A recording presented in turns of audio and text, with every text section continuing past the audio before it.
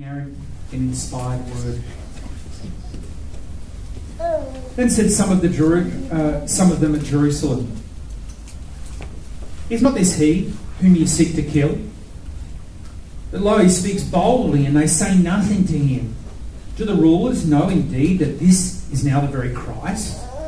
Howbeit," verse 27, "we know where this man has come from and who he is. No man knows from where he is."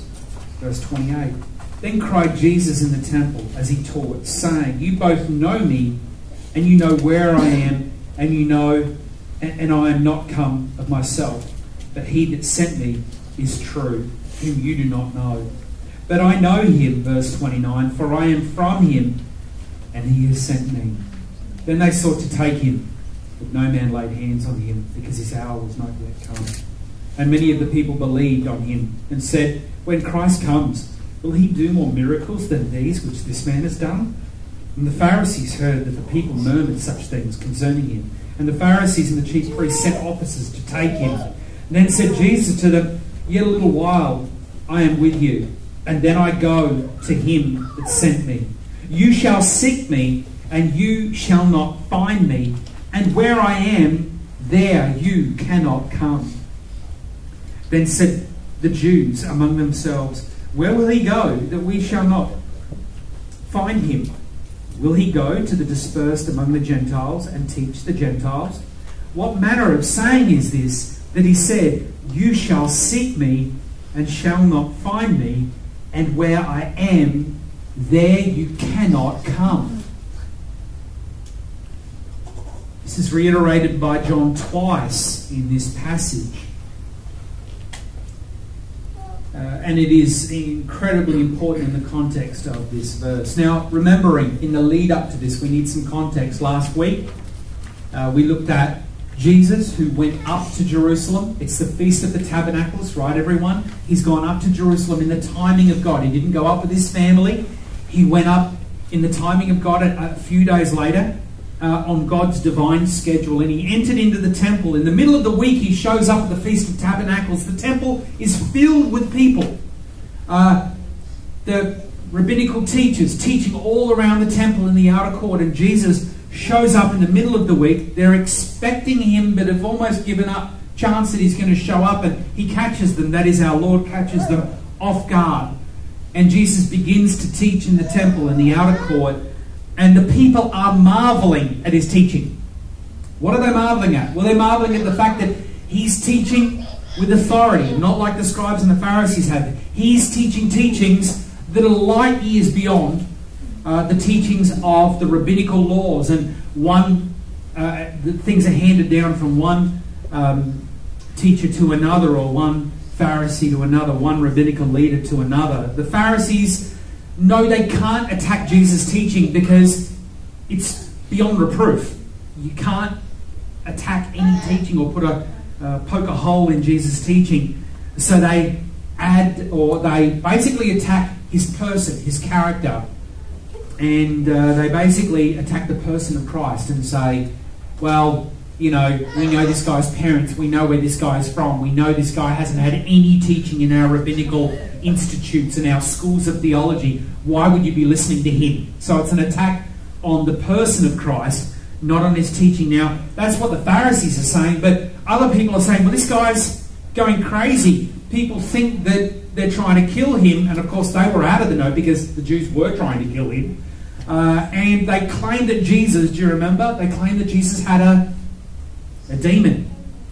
Now, this is dangerous ground to find yourself on when you're calling the Son of God a demon possessed. So the people are confused. They're under the control of the people, of the Pharisees and the apostate religious system.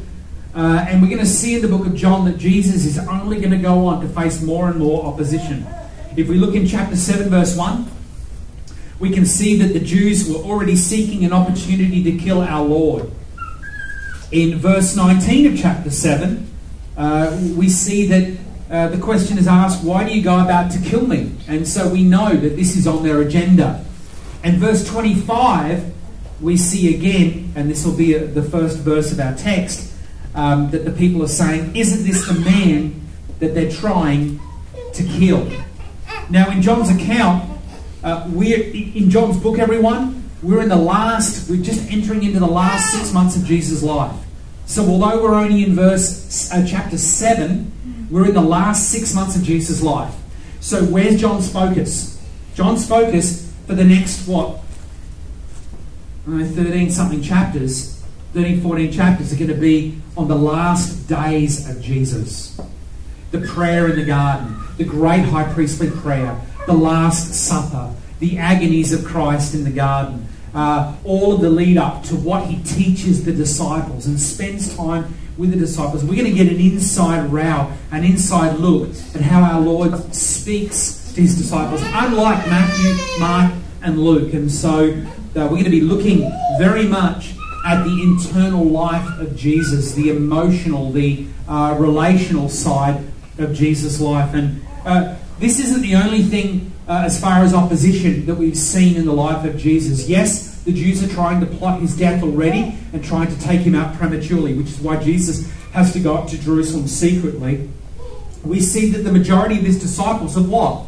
Already left him. 2.5 years of public ministry, last 6 months, and the last 6 months, pretty much nobody's following him. A small group of people, some of his family, some of his key disciples. So in John 6:66, the majority of disciples leave him. Many of the disciples left him. I mean, if Jesus was the pastor of a local church, most people left to the church would be going, Jesus, you're doing things all wrong here, okay? You're failing at growing a church, all right? You're just simply failing. You're not doing it right. Even his own brothers have to say, Jesus, you've got to work on this. You've got to get back to Jerusalem. You've got to start doing some miracles. You've got to start building up your church again. Start building up your following again. Not only that, but his own brothers don't what? Believe in him. So his own family, who he's grown up with, don't believe in him. And it's just simply looks from an outer perspective that Jesus is going to be struggling to be this triumphant, conquering Messiah in Christ that he says that he is. In this passage, we're going to break it out into 3 different sections. We're going to see, we got this up on the screen here, verses 25 through 29. We're going to see the people's opinion.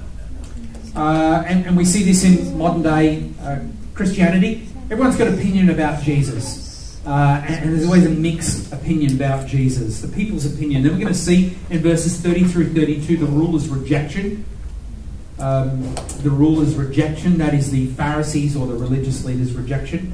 So the general public aren't buying into Jesus, the religious people aren't buying into Jesus, and Jesus will respond with some pretty solid, powerful preaching on how this will cause them to be excluded from the kingdom in verses 33 through 36. And I want to spend most of my time in that last section, because there are, apart from it being an historical narrative, there is going to be just some really good high points in this sermon that I want to launch into before we get to our Lord's table. So I got a good 40 minutes to get through this, as well as celebrate our Lord's table in the last 10 minutes or so. So let's get into our passage this morning. Verse 25. Then some of the residents of Jerusalem began to say, "Isn't this the man that they're trying to kill?"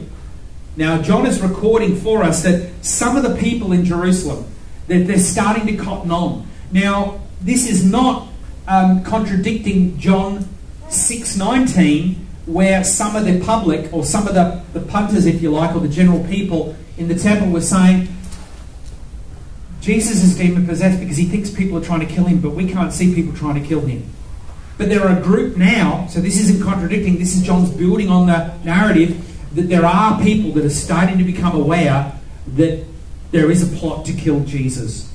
And so some of the residents, local residents in Jerusalem, John says, that are familiar with what goes on, are realising that there is a plot here to kill this man, Jesus. All right, they're not believing in him at this point. They're plotting, they're trying to kill Jesus. And verse 26 goes on and builds on this. They not only make the comment, well, they're trying to kill Jesus, but they're trying to kill Jesus, but they're not doing a good job about it, because Jesus is still in the temple, yet he is here, he's speaking publicly, and they're saying nothing to him. Do the rulers really know that this man is, let me add in or insert the word now, the Christ? Have they changed their mind? So let's get an idea of what's happening here. Jesus is teaching, but he's teaching publicly, and many are hearing him in the temple. We're going to sort of add some visual here to this, but the word here is, in the King James, is he's speaking boldly. Now the word boldly in the Greek literally is parisi, which means with freedom, openness and boldness of speech. It looks like to the punter and to the religious people that he's given free liberty to say whatever he wants. In essence, Jesus is not holding back. He is preaching whatever he wants, however he wants, and he's gathering a bigger crowd. By this time, you can almost imagine that the majority of people are hearing him and seeing him and gathering around him and hearing these words from our Lord, this great teaching that is just simply outclassing everything else that every other person in the temple has heard before. And the people are asking themselves, in verse 26, if this is the guy the Pharisees are plotting to kill, they're not doing a good job about keeping him quiet, about keeping him out of the temple. Here he is. Look at the line, verse 26. Yet here he is, preaching to us about the great truths, about the kingdom, sin, judgment, righteousness, heaven and hell, election and reprobation. And we're about to hear Jesus' little snippet of a sermon that John records for us that he taught on. And Jesus is not holding back in his preaching, I can promise you that. And the religious leaders are seemingly standing back doing nothing. And the people are asking themselves, well, why don't they stop him? We thought they wanted him dead. Or do they actually now entertain the fact that he is the Messiah? They're giving him so much latitude here in his preaching and teaching in the temple. But we're going to find out here that this is not because the Pharisees weren't mad and didn't want to get him. This is because the divine hand of God is restraining the response so that Christ can do all he needs to do. All right? So we're going to see that in the story. Verse 27. But we know where this man comes from. Whenever the Christ comes, no one will know where he comes from. Now this is the response of the public/Jewish people, the Pharisees, and they conclude, no, this man is from Nazareth. We know his family, we know his town. He can't possibly be the Messiah, the Christ, the one whom the Old Testament speaks about. In both these assertions, we know where this man comes from. This man couldn't possibly be the Christ. In both their assertions, they're what, everyone? They're wrong. Now, this is a bit weird because the Pharisees had the ability, the Jews, the rabbis had the ability to know out exactly where Jesus was born. We know our Lord was not born in Nazareth. He doesn't come from Nazareth in the sense that that's where the prophecy said that he was going to be born. There was a well-known prophecy which the whole nation was familiar with, that Christ would come out of the town of Bethlehem. Micah 5:2, Matthew 2:5, John 7:42. So yes, Jesus is the Nazarene. Jesus does reign from that region. But where did prophecy say he would be born? They knew where he would come from. He would be born out of Bethlehem, which fulfills the prophecy, which makes him the Christ, the Messiah, in the line of fulfilling all of the things that Jesus would fulfill.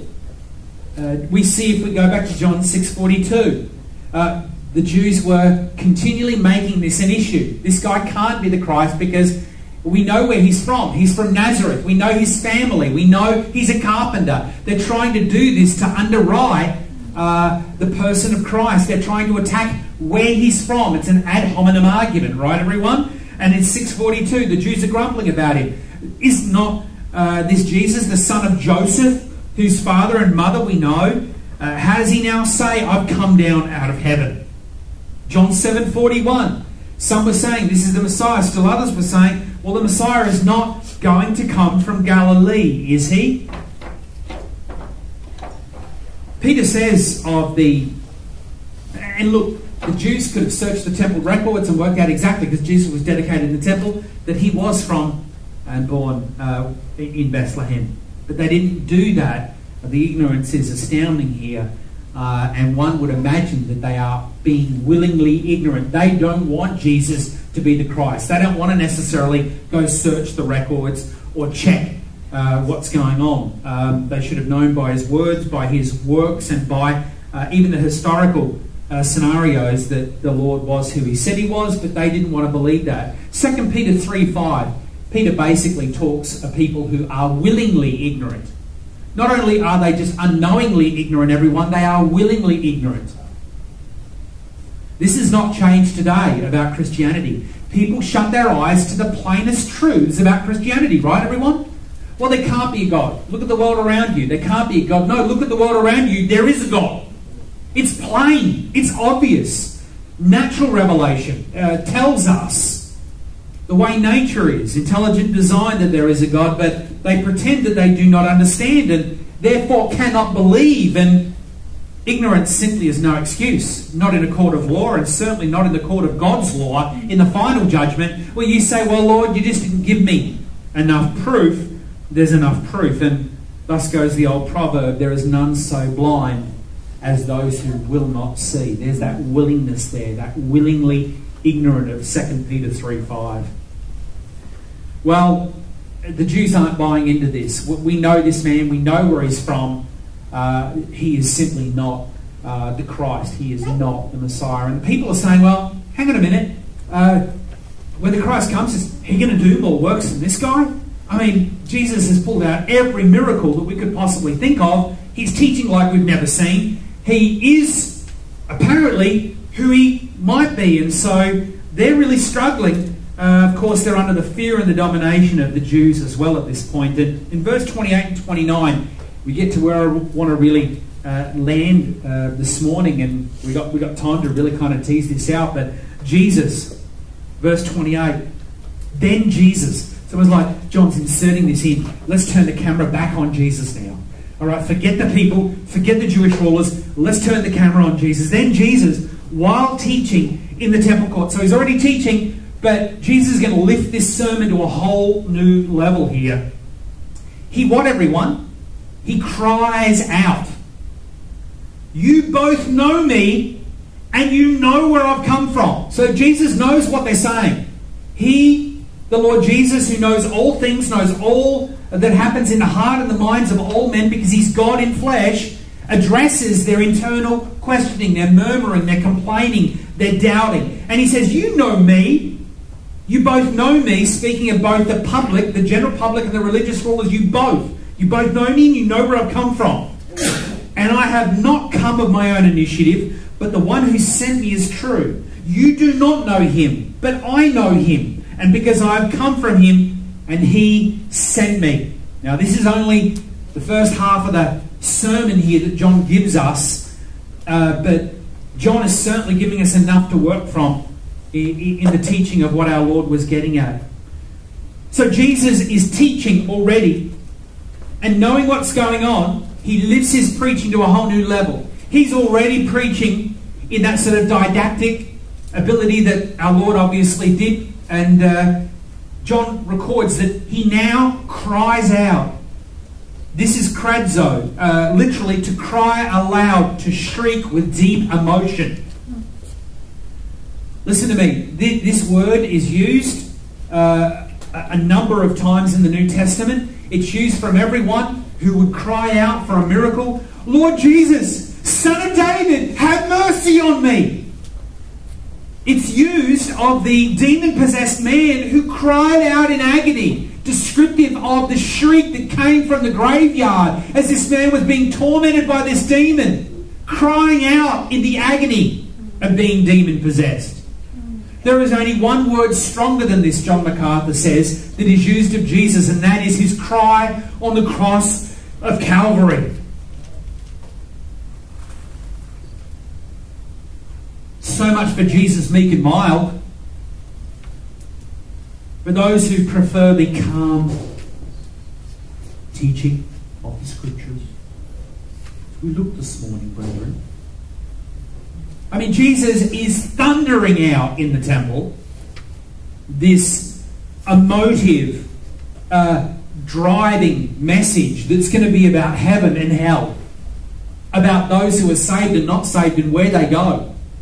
And it's going to be a monster message. And, you know, this whole notion that Jesus was very calm. Yes, he was. When he taught parables, when he taught stories and he wanted to sort of work an angle on something, he would talk conversationally and the common people heard him gladly, right? But then there was a time when Jesus preached and was like, get out of the way. This guy is commanding everyone's attention. Our Lord is simply thundering a message home because it has eternal consequences. Why is he crying? Why is he lifting up his voice? Because he's using the appropriate tone and intonation and gravitas and pathos that it needs to actually get the people's attention.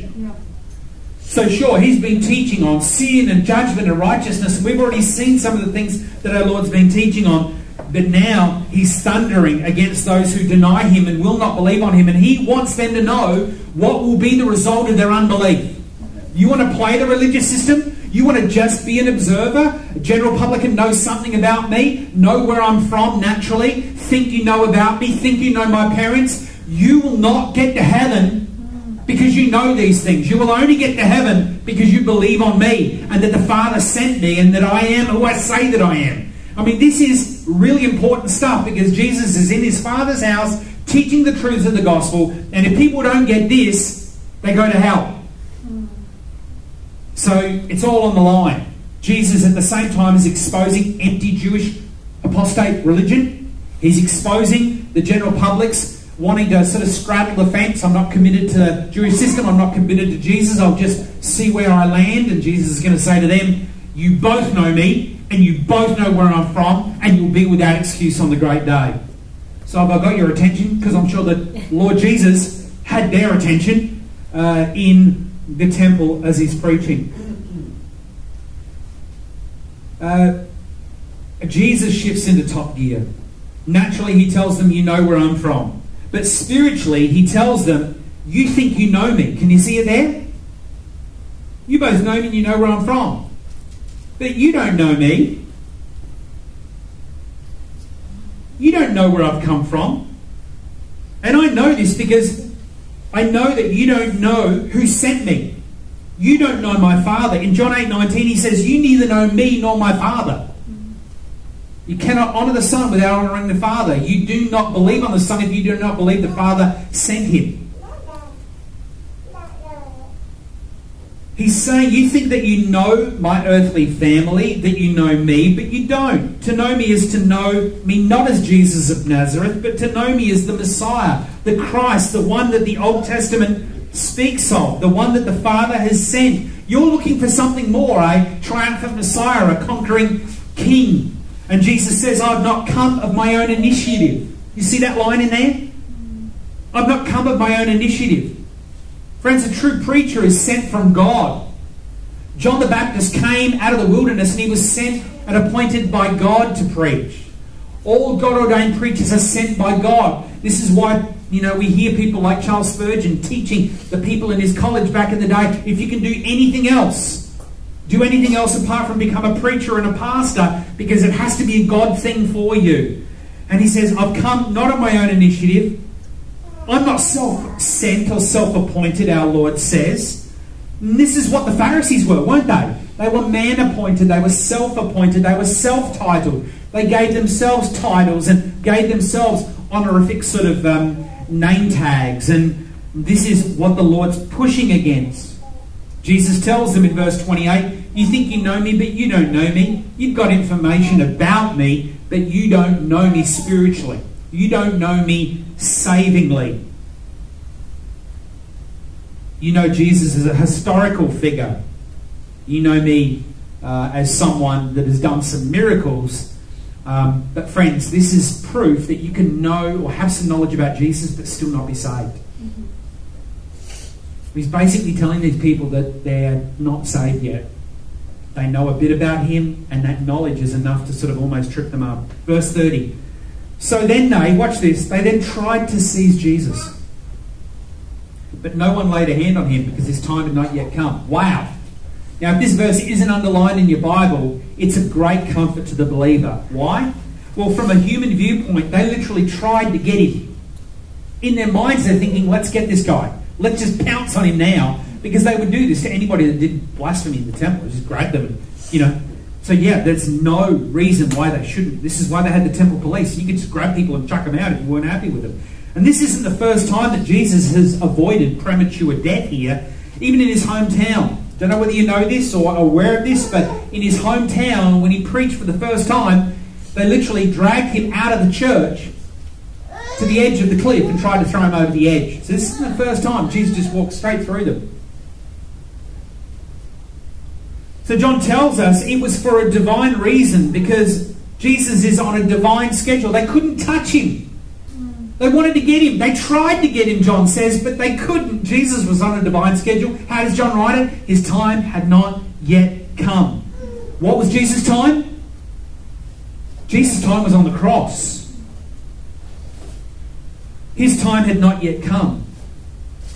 Yet we can see from a divine viewpoint, they were restrained by the invisible hand of God. This speaks to God being in control of all events at all times and all places. This is what all the earth spins around and every event happens for the glory of God, for the plan of God, for the purpose of God. Philippians chapter 2 verse 3 is a great verse to remind us that everything is for His plan, for His good pleasure, for His purpose. Philippians 13.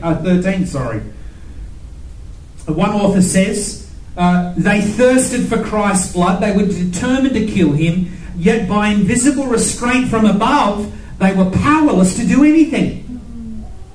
Not a hair of His head could be touched without divine permission, because God is in control of absolutely everything. Up on the screen, we've got a quote from J.C. Ryle, which I think is really helpful when we look at the principles behind this verse. Because I think this is something that's not only linked to Jesus, but linked to our Christian life as well. He says this verse shows us plainly that all our Lord's sufferings were undergone voluntarily. He wasn't put through anything that was under the duress of someone else. He chose to follow the Father's will and enter into suffering when the Father determined it and decreed it. And so of his own free will. He did not, J.C. Ryle says, go to the cross because he could not help it. He did not die because he could not prevent his death. Neither Jew nor Gentile, Pharisee or Sadducee, Annas or Caiaphas, Herod or Pontius Pilate could have injured our Lord, except power had been given to them from where? From God. All that they did was done under control and by permission, by the invisible hand of God. He goes on and uses the example of the crucifixion was a part of the eternal counsels of the Trinity. The sufferings and death of our Lord could not begin until the very hour which God had appointed. So with this principle in mind, A.W. Pink says, not a hair of our heads could be touched without God's permission. You should be feeling safe this morning. Nothing can happen to you unless God has allowed it. And if something happens to you, what have we got to decide? God's allowed it for some reason. He's disciplining me. He's teaching me. He's correcting me. He's putting a hedge around me. Even with Job, we know that there was a hedge around Job. God nor Satan doesn't deny that fact. God doesn't deny it. When Satan says, you put a hedge around him, God's not denying that. But A.W. Pink goes on. He says, the demon-possessed soul might hurl a javelin at David, but hurling it and killing him are two different things. God allowed the hurling, but not the killing. You see that? Daniel might be cast into a den of lions, but at his time to die had not yet come. Their mouths were mysteriously sealed. Much to the chagrin of those who threw him in there, I'm sure. The three Hebrews were cast into that fiery furnace. But of what avail were the flames against the one who protected them, the great and mighty Jehovah? Friends, if lions can't eat you, if flames can't burn you, if spears can't javelin you, I said that wrong, but you know what I'm saying, don't you? You should trust that God has a time for all of us. And He has allowed certain things to come to us, and nobody can touch us unless the Lord appoints it. In relation to us, this principle should be of great comfort. Nothing can hurt God's people except and until God permits it. So then, a little quote from J.C. Ryle. We are all immortal until God's done with us. Wow. This is why they can put John into a vat of boiling oil and he still comes out alive and they can't kill him. And he ends up writing the book of Revelation on Patmos. Because God hadn't done with him. So we should take great comfort in this, which is why we should really pretty much go hard at it, follow the Lord with everything we got, this is why Paul, I'm sure, turns around and says at the end of it, I've run my race. I know that my time's at hand. I know the Lord's finished with me now. To realise that nothing happens in this world except by the eternal counsels of our Father and according to His eternal plans is one of the grandest secrets, J.C. Ryle says, of living a calm, a peaceful and a contented life. Do you see how that works? If I know that nothing can get to me apart from through the Lord's hand, it allows me to live a calm, a peaceful and a contented life, because nothing can get to me unless it's come through God. You've got to get this, guys. Because everything that happens to you, if you don't get this, can feel like I'm just a cork bobbing in the ocean of ever-ending circumstances and events. And that is not how God's wired your life. Martin Luther said it this way: God has appointed a nice, easy hour for everything. And yet the devil shoots and he throws at the poor clock hand. But in vain, for all depends on the hour. What hour? Till the hour comes and the hand runs its course, the devil and the world shall accomplish nothing, says Martin Luther. The devil can do all he wants. At the end of the day, God appoints and directs everything. He decrees everything, and nothing can get in the way of that. Verse 31 in our text. Yet many of the crowd believed in him and said, whenever the Christ comes, won't he perform more miraculous signs than this man did? At this point, the crowd are beginning to ask, could this actually be the Messiah? I mean, can we expect somebody greater than this? Verse 32, the Pharisees heard the crowd murmuring these things about Jesus. So the chief priests and the Pharisees, they couldn't do anything, so what do? They sent for the officers. We're stuck. We can't do anything. We're going to send for the officers. Now, these are like the temple bouncers. These are security. Okay, so they're the guys that are going to get Jesus out. And they're powerless to do anything, so they send for these guys. And have a look at chapter 7, verse 45. It's incredible. These temple police come back, and what do they say? They come back to the chief priest saying, and they say, why didn't you bring him?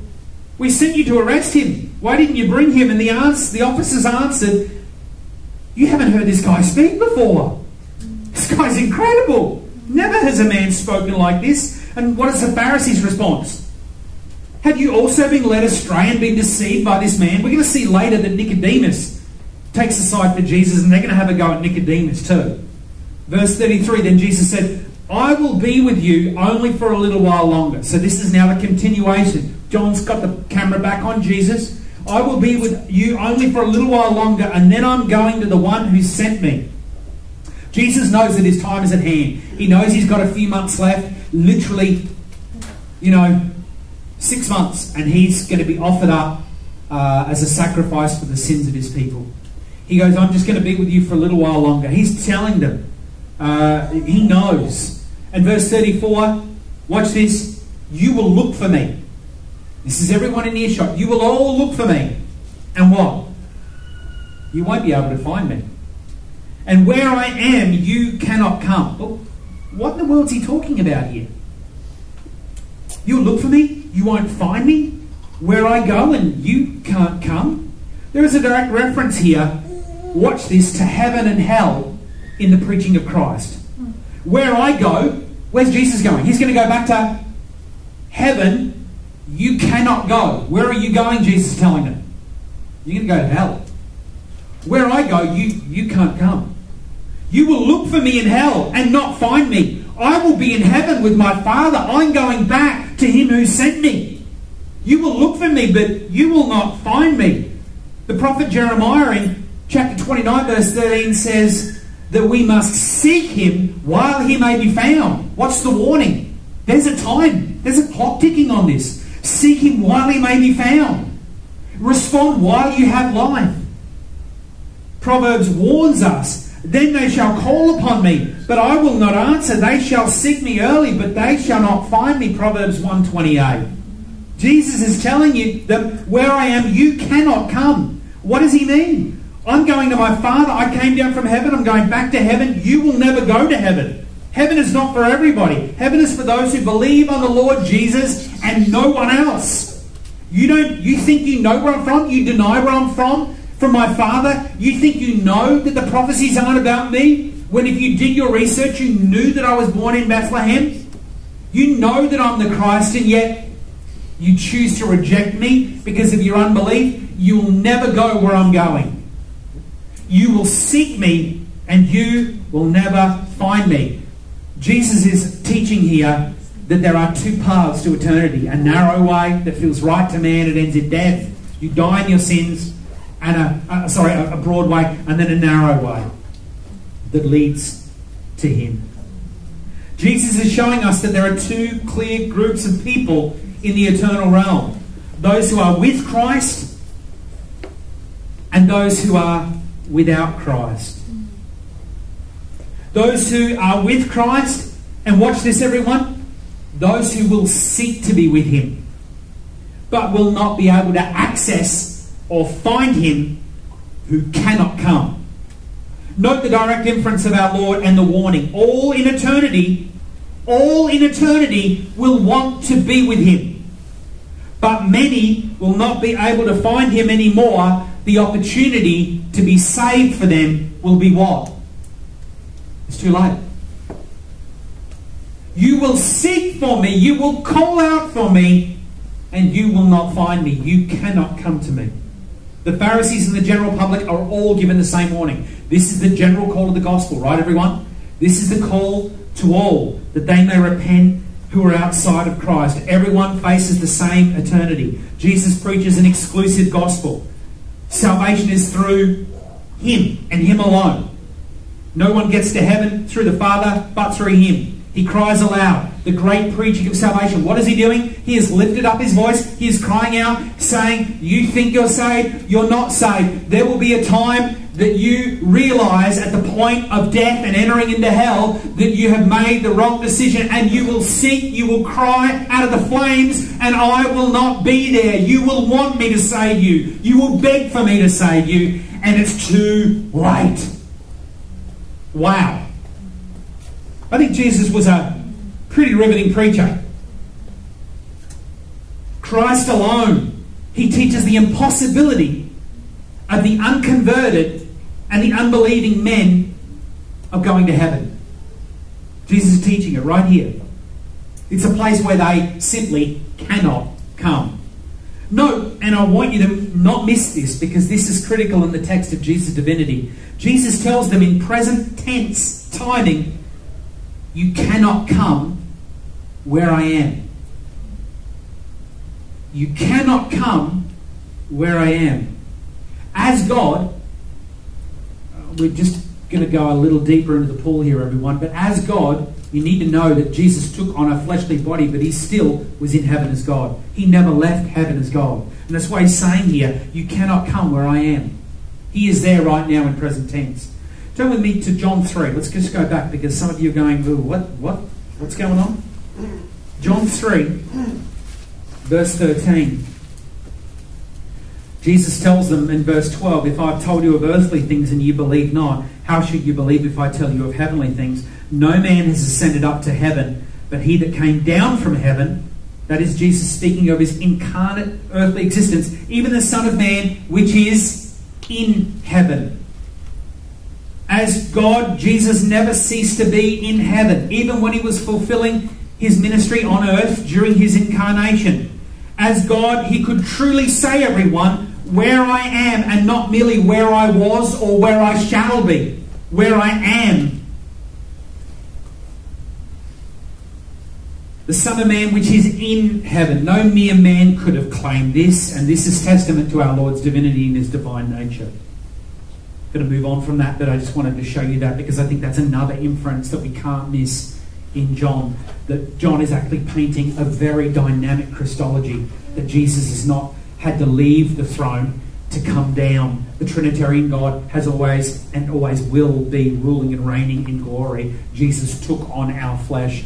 And yes, as man and God could be in two places at one time, or else we rule out God's omnipresence because Jesus has to be in one place at one time, and that's simply not a divine attribute of the Lord Jesus. Jesus would simply then not be God anymore during his incarnation. Verse 35, then the Jewish leaders said to one another, where is he going to go that we cannot find him? He is not going to go to the Jewish people dispersed among the Greeks and teach the Greeks, is he?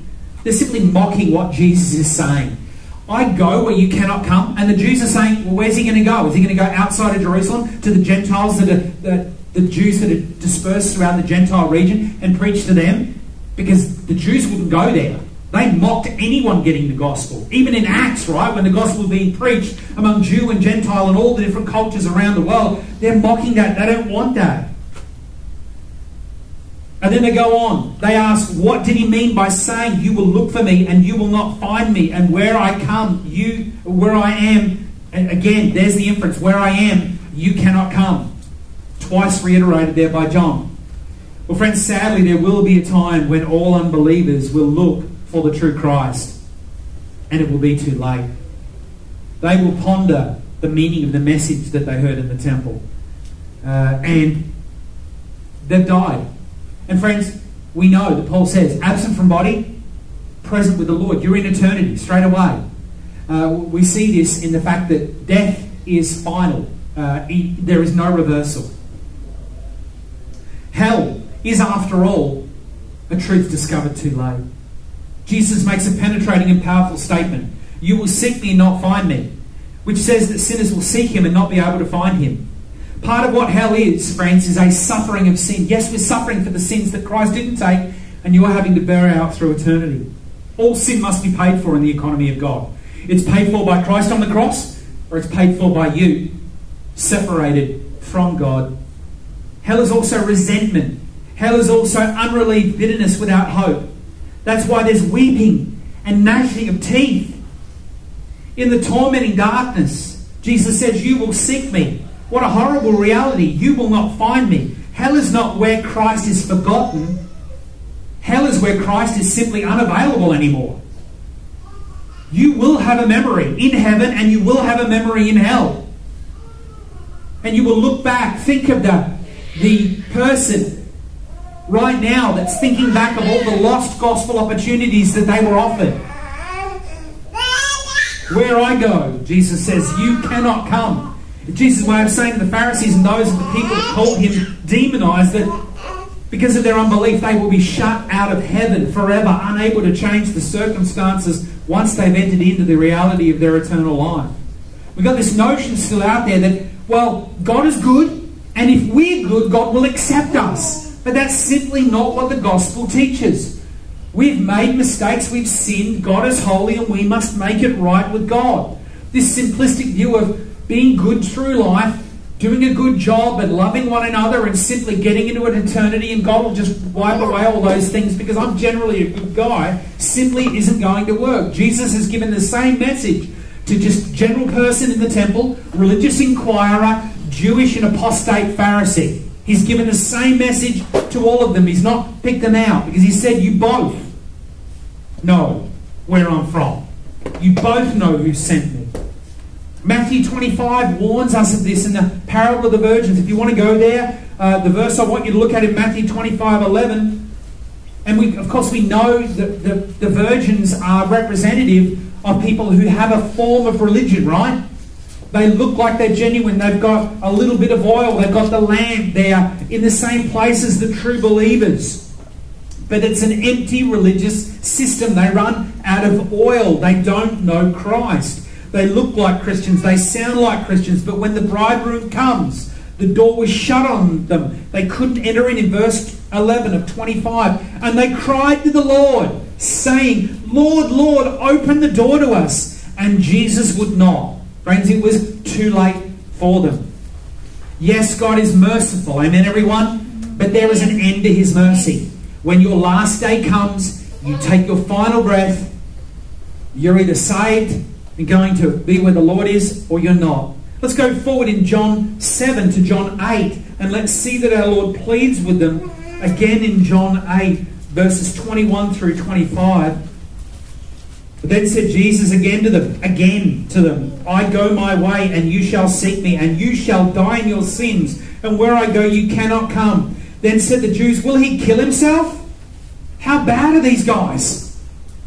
You know what they're thinking? Will Jesus kill himself? Will he commit suicide? He'll go to hell and he won't go to be where we are in heaven? That's how bad they are. This is tragic. Will he kill himself because he says, where I go you cannot come? And he said to them, you're from beneath, I'm from above.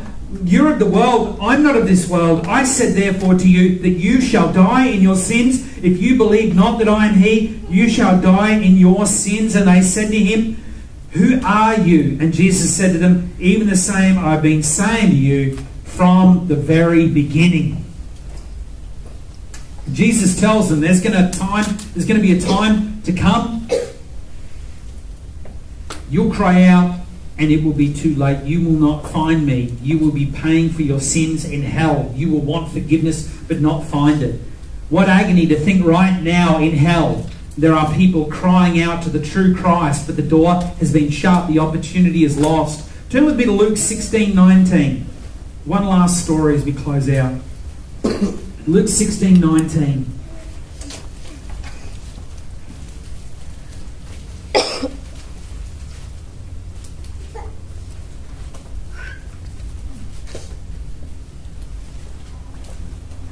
I mean, we've looked at the story of John 7 with Jesus and his preaching. We've looked at the foolish virgins. Now we could go to other passages, but let's look at this last one. As we approach the communion table this morning, the rich man, verse 19, he was dressed in purple and fine linen. He feasted sumptuously every day.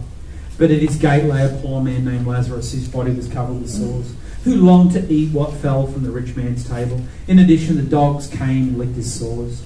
Now the poor man died and was carried by the angels to Abraham's side. And the rich man also died and was buried, and in hell, no gap. In hell he was in torment.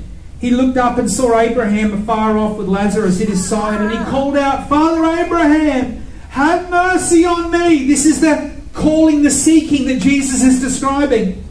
And send Lazarus to dip the tip of his finger in the water and cool my tongue, because I am in anguish in this fire. But Abraham said, child, watch this, remember. What have you got in hell? A memory.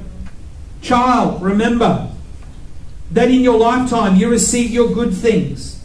People in hell know all of the good opportunities that they would have been given, included the good things that the Lord gave them from his benevolent hand, and Lazarus likewise the bad things. But now he is comforted here and you are in anguish.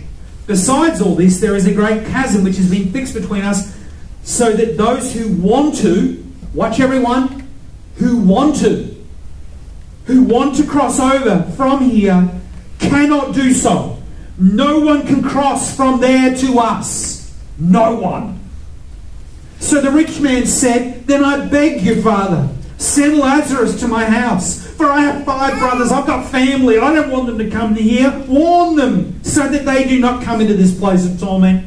But Abraham said, they have Moses and the prophets. They must respond to them. What is he saying? They've got the Bible. They've got the scriptures. They must believe the scripture. The rich man said, no, Father Abraham, but if someone from the dead goes to them, they will repent. He replied to them, if they do not respond to Moses and the prophets, they will not be convinced, even if somebody comes or raises from the dead. Can we see it here, friends? It was too late for the rich man. It was too late. He had his opportunity in this life, and when he died, it was too late. He was seeking for Christ, but could not be saved. Well, let's distribute the emblems this morning, and in this frame of mind, let us soberly approach the table.